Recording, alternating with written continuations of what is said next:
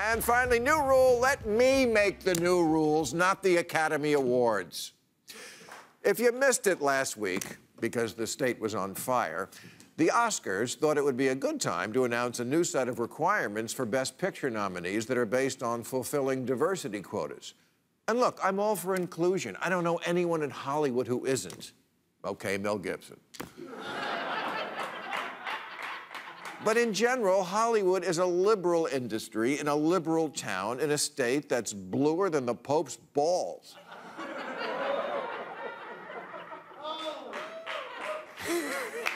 Have you watched the Oscars this century? Because this really seems like a case of washing a glass that's already been through the dishwasher.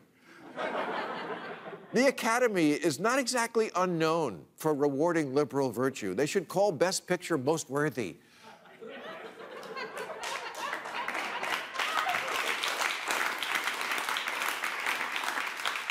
Look at the contenders and winners in recent years. Been nominated not by their popularity with audiences, but by diversity and virtue signaling. Green Book, Parasite, Shape of Water, Boys Don't Cry, A Beautiful Mind, Moonlight, Frida, Fences, Precious, Dallas Buyers Club, 12 Years a Slave, Roma, The Hours, Brokeback Mountain, Call Me By Your Name, and many more. Some very fine movies, but getting super liberals to be more liberal is not exactly the heavy lifting in the fight against racism.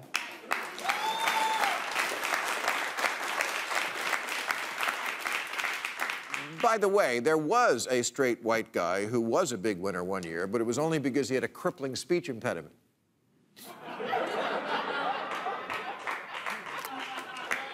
Anyway, what the new rules say is to be eligible to compete for Best Picture, a film must meet the standards of 2 of 4 new inclusion groups. Group A, a storyline that centers on or a star that represents an underrepresented identity group, or 30% of minor roles from 2 underrepresented identity groups, which include Asian, Hispanic, Latinx, Black, African American, Indigenous, Native American, Alaskan Native, Middle Eastern, North African, Native Hawaiian, or other Pacific Islander, women, LGBTQ+ people, people with cognitive or physical disabilities, or who are deaf or hard of hearing.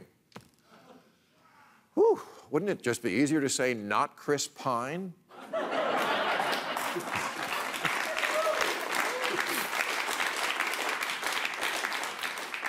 And that's only Group A.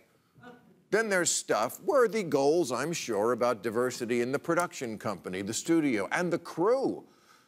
All I know is if, in the interest of diversity, they make a straight guy cut my hair, I'm fucked.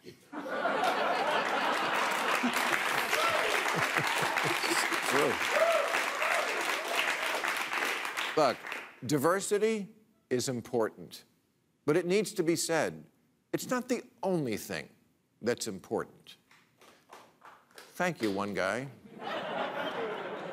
It's also important that we don't wind up with artists guided less by a creative vision and more by a to-do list. Cameron Diaz is Cuban on her grandfather's side. Is that Latina enough? Clint Eastwood is 200 years old. Does that count as a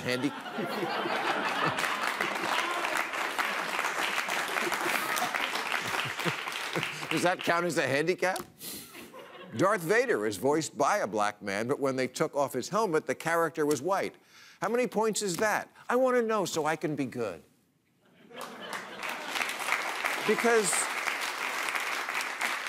we are talking about a world where if you want to make the next Schindler's List, the first thing you'll need to do is give a racial breakdown of all your employees. Does anyone see the irony in that? Apparently not. But Kirstie Alley did. She tweeted, "Can you imagine telling Picasso what had to be in his fucking paintings? You people have lost your minds. Oscar Orwell." Wow. You know Hollywood is in trouble when the voice of sanity is a Scientologist.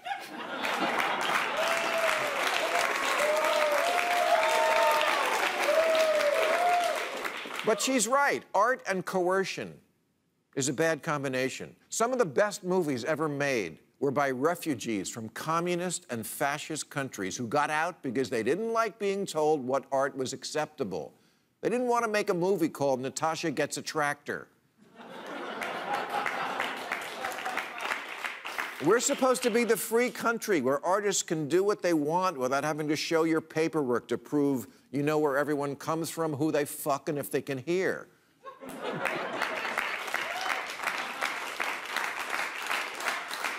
And given that the industry is reeling as it is, and given that so much creativity and originality has already been sucked out of movies by sequels, blockbusters, and comic book franchises, and given that there's an election in 6 weeks, maybe this wasn't the time for this move. Also, I gotta say, having worked in this industry a long time, at the end of the day, people don't want to be hired because they filled the quota. They want to be... They want to be hired because they're good, and most of them are.